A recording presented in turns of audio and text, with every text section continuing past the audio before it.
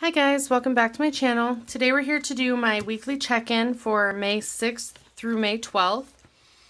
And so let's get started. Oh, excuse me. Okay, so for this week, again, I'm going to use my extra space to track my sinking fund spending. It was a bit more substantial than I would have liked, but that's just kind of how it goes. So I did get fuel, and that was $25.71. And then my grocery spending, I did an order for Grove Collaborative, and then I had a couple transactions at Walmart, not a couple things. My total grocery spending for this week was $266.51. And that's groceries and household, so it's all of our household stuff, cleaners, yeah,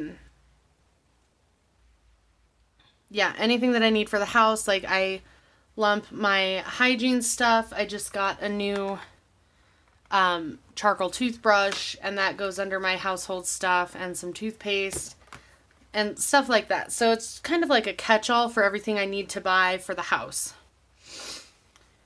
And then my sinking fund spending was $957.84, and that is because my order for Erin Condren was $262.10 for launch day, and then I registered Declan for outdoor soccer, and I switched my auto insurance from the company I was with, and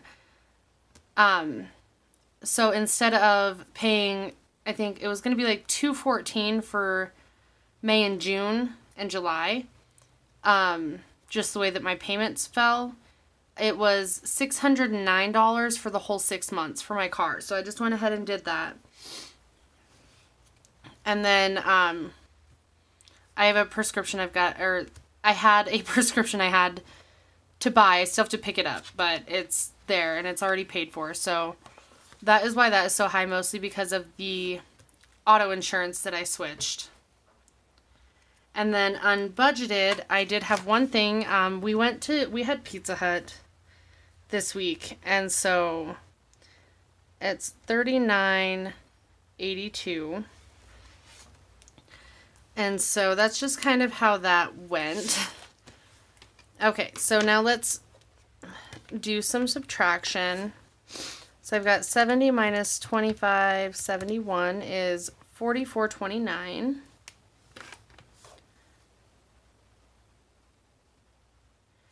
And 79.44 minus 266.51. 187.07. And this one is still just a line through, just because I didn't budget for any, like, I budgeted for my sinking fund spending, but I don't count it in my weekly budget. I just kind of like to see how much I'm spending so far. And then unbudgeted is just $39.82. So I'm going to go ahead and move these over. And then the red, of course, is over budget, and then I should definitely be set on not groceries.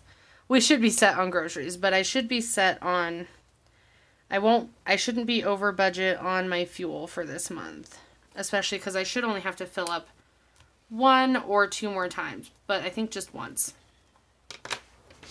So anyway, that's kind of where I'm sitting. Not doing great on the groceries in the household. I think in the future I will have to separate those or up the budget for that. So I guess we'll kind of see where we end up at the end of this month. But I'm going to end this here, and I will see you guys next time. Bye, guys.